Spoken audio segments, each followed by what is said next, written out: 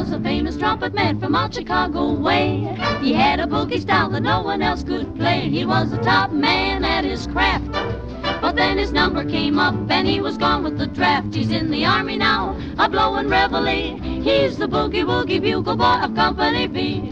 They made him blow a bugle for his Uncle Sam. It really brought him down because he couldn't jam. The captain seemed to understand, because the next day the cap went out and drafted a band. And now the company jumps when he plays reveille. He's the boogie-woogie bugle boy of Company B.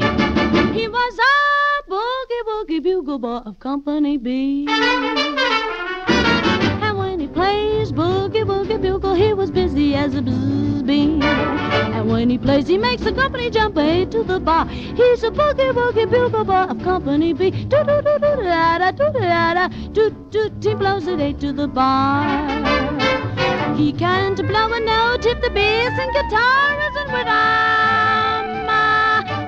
And the company jumps when he plays reveille. He's a boogie-woogie bugle boy of Company B.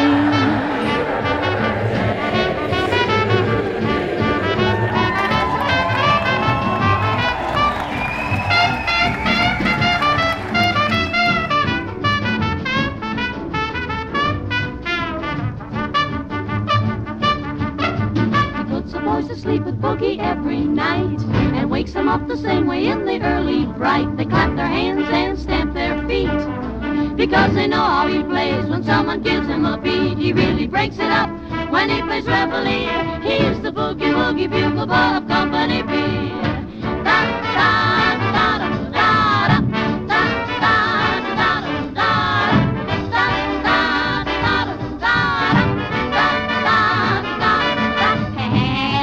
Jumps when he plays reveille.